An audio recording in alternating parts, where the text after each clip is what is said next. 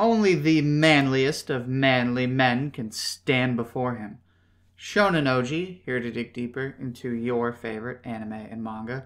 And in this One Piece review, we're going to talk about young Whitebeard in all his handsome glory.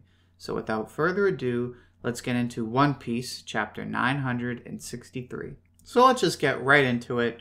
Young Whitebeard crew, they look freaking awesome. Now, there were a few things that came to my mind when I first saw this. So I think it's weird that this is like this is Whitebeard's first time having ever been to Wano. Now, this is interesting because he was with the Rocks Pirates and we don't know a lot about them or like what they did. We kind of just like know their demise. But Whitebeard should be more or less like 50 years old about this time based on how he looks and how long ago it is.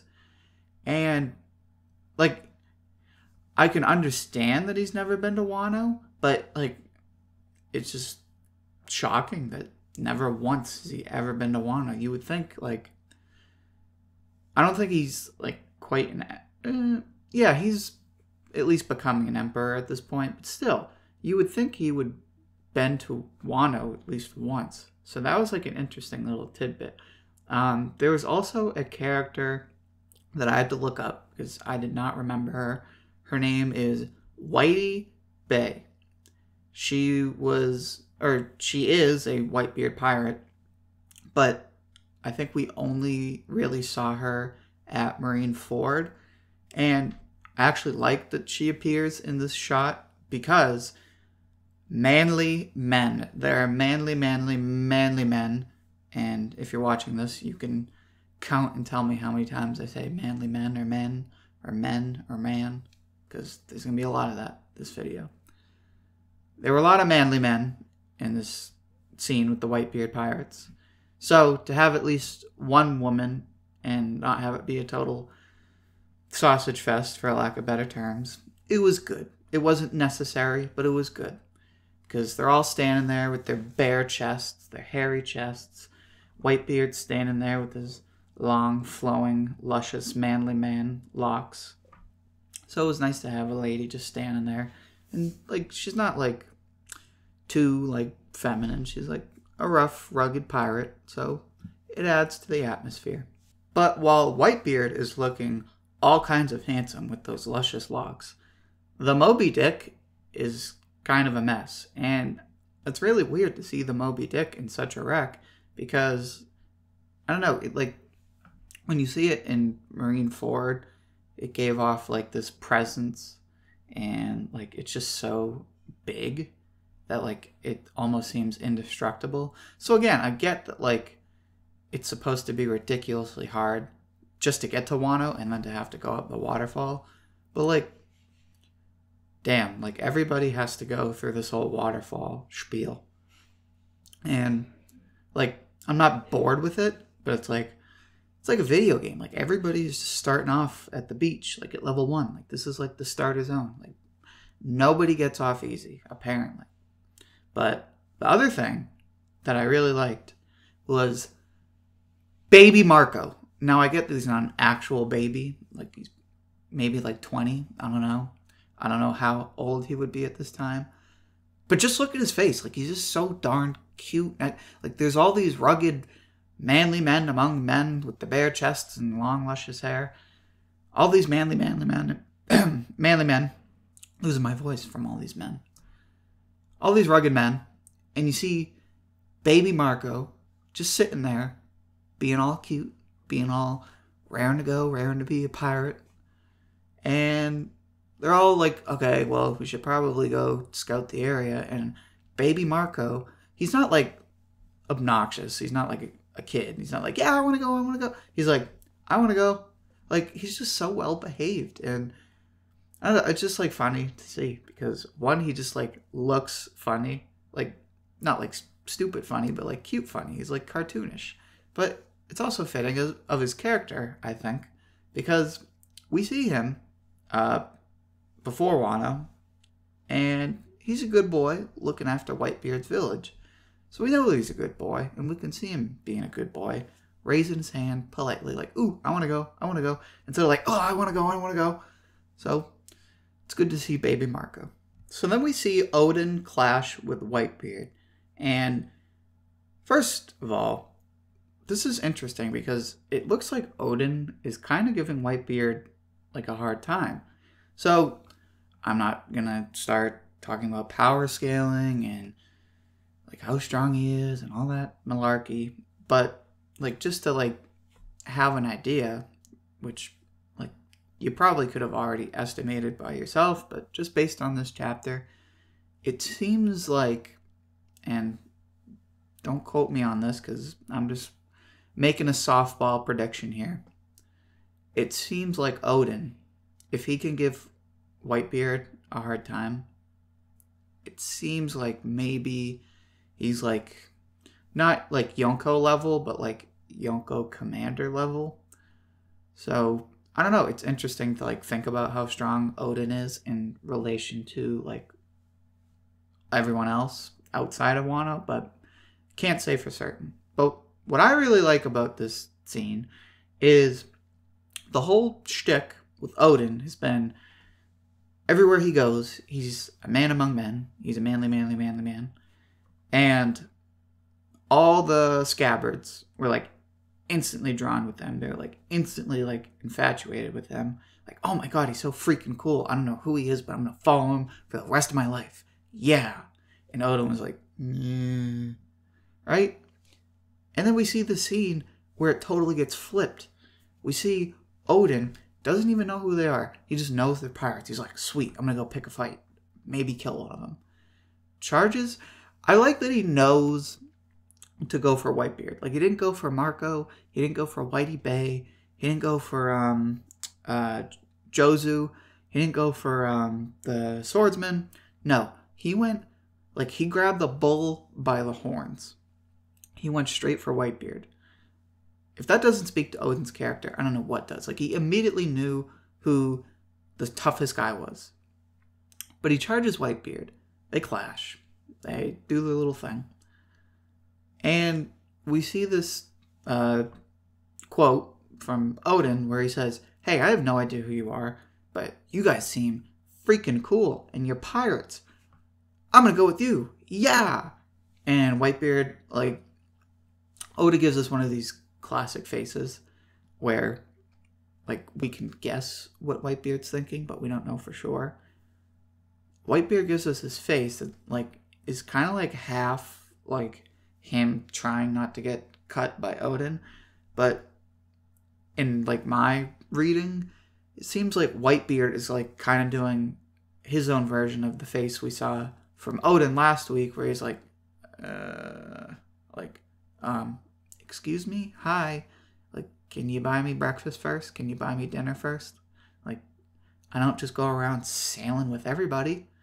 Get to know me first. But, again, I think it really speaks well to Oden's character, because, as I've been saying for weeks now, Oden is not, like, stuck to his little hometown village, and he would never have been the kind of person to be stuck in the palace, because he is a free spirit. He's a manly man among men. He does not subscribe to common sense. He's a man of adventure. He's a man of piracy, as we can see, because he wants to see the world. He wants to live his life to the fullest. So it makes sense that at a literal call to adventure, even though the Moby Dick like cannot go anywhere right now, he's like, yeah, let's go do it. Let's go be pirates. And Whitebeard, obviously we know he goes out with Whitebeard, but it's just interesting to see that, like, he has all these friends, he has all these duties, and Oden's just like, nah, I'm gonna go be a pirate for, like, I don't know, like 3 years. Two more things I want to talk about before I wrap this up. The first thing, the title of the chapter, Becoming Samurai. I really like where the Scabbards go, now that they're all together. I really like that they have this transformation where they go to rob Yasue, and he's like, ugh. He gives them money, and he even gives them more money, and they're like, why are you doing this? And he says, you guys are going to follow Oden, right? Well, if you're going to follow Oden, you need to, like, clean up your act, because he's going to be the shogun of Wano one day. And if you guys are going to protect him, you can't just be like scumbags. You need to be proper samurai. You need to be able to beat anyone in Wano. You need to be the strongest, best samurai in Wano. And they take it to heart, because not only do they like practice their fighting, but they refine themselves. I like the cute little scene with Kinemon and Kiku, where they're like practicing their linguistics. And my translation said forsooth, but I'm pretty sure I read another translation. I think they're trying to say Seisha, which is interesting because there's the whole deal with Kiku saying Seisha. But we see them not only getting stronger, but we see them like refining themselves. And it's an interesting contrast to Oden, which we see because they're all sitting around and they're like talking all proper to Oden, and Oden is like, what the hell? Why are you guys talking funny? It's interesting to see this contrast, and I don't really think there's a direct message to it, but one thing you could take away is that Oden is just like naturally himself. Like, he didn't really have to like work at it. And then right next to that, you have the Scabbards, who were born kind of like, I don't know, like peasants, for lack of a better term. Like, they weren't that strong, and they didn't really come from a place of greatness. And they followed this great man, and now they all collectively make a decision to become great so that they can be fit for Oden. So I like that they have this transformation, and they want to become proper samurai. And finally, the last thing I want to talk about, Orochi. Now, I said in my last few videos, I don't know what he's scheming, but whatever it is, I wouldn't underestimate it. And we see that I was pretty much right. His schemes, he's seemingly stupid when we meet him. And I think like that's according to his plan. The whole thing, well, first I'll talk about the money. Apparently this is like an ongoing thing where like he's taking money or he's begging for money from Oden. So he's like trying to trick Yasue and all Yasue's like followers. Yasue obviously doesn't fall for it, but like that's like very like dictator, like Hitler type thinking. Like, we're gonna plant little tiny thoughts one by one, like 1 coin and then 2 coins and then 10 coins, like these little tiny thoughts, like these little mind bombs. Like, okay, we're gonna make everyone hate Oden. And then, and this is like my theory, it's very likely, but I could be totally wrong. It seems like Orochi poisoned Sukiyaki. Because if you watch JoJo, Orochi is almost exactly like Dio.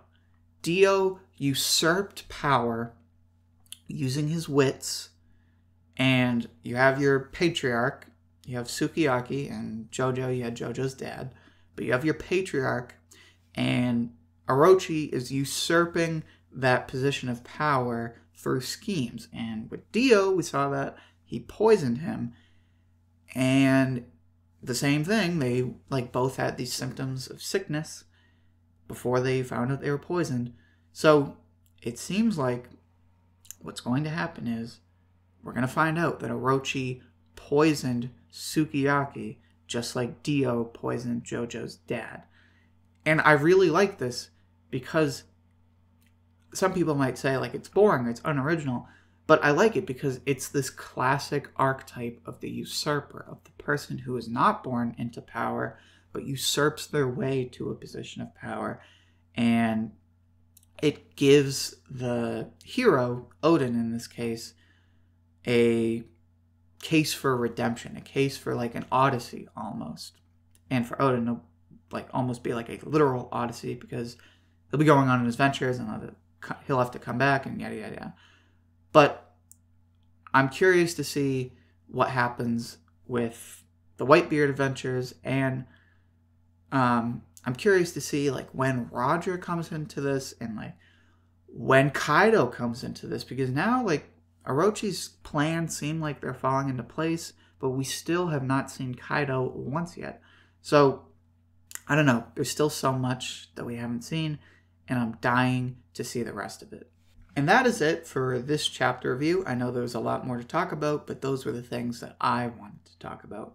Make sure to comment below. Let me know, what did you think of the chapter, and what did you think about what I had to say? If you enjoyed what I had to say, make sure you like the video because it really does help me out. Make sure you subscribe so that you can see my future chapter reviews when they come out. You'll also know when my other videos come out, like I'm currently working on a Todoroki video for Hero Highlights. Stay posted. Follow me on Twitter because I will update you on the Todoroki video as well as what I'm watching. And that's it. Thank you so much for watching, and I hope to see you soon.